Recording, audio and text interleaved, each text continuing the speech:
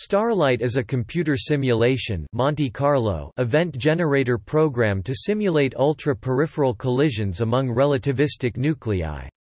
It simulates both photonuclear and two-photon interactions. It can simulate multiple interactions among a single ion pair, such as vector meson photoproduction accompanied by mutual Coulomb excitation. These reactions are currently the primary method of studying photonuclear and two-photon interactions.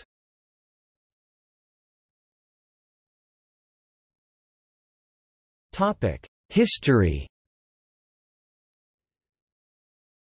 STARlight was initially written in the late 1990s, in Fortran.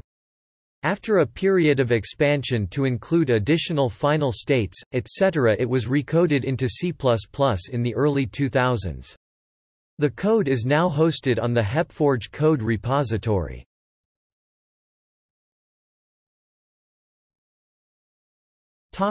Reactions simulated. Two-photon production of lepton pairs.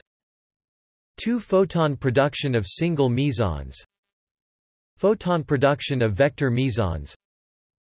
Generalized photo production via an interface to DPM jet. STARlight has been used by both STAR and Phoenix, at RHIC, and at the ALICE, CMS, ATLAS and LHC-B experiment at the Large Hadron Collider, for simulations of ultra-peripheral collisions.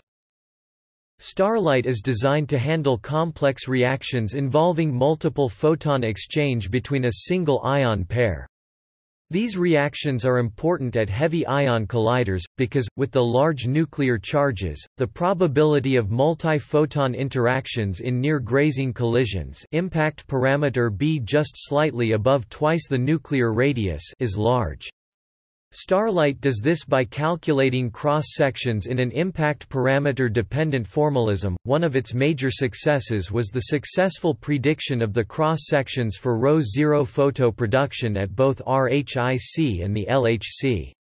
It also accurately predicted the cross-section for E plus E minus pair production at RHIC and the LHC, using lowest-order quantum electrodynamics.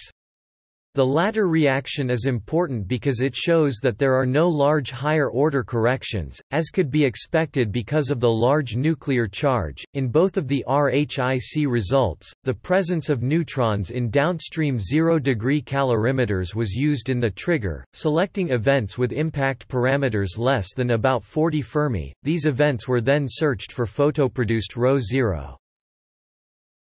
A detailed description of the code is available.